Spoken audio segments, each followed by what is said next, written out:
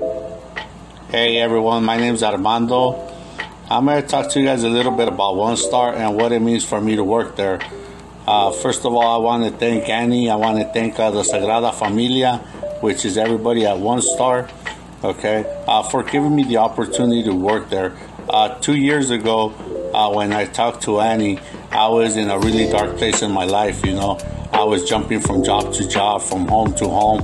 I was practically homeless. I'm not ashamed to say it, you know, but Annie and my co-workers from the Sagrada Familia, they believed in me. They gave me the opportunity. They showed me what it is to work hard, put in the time, you know, and do the work.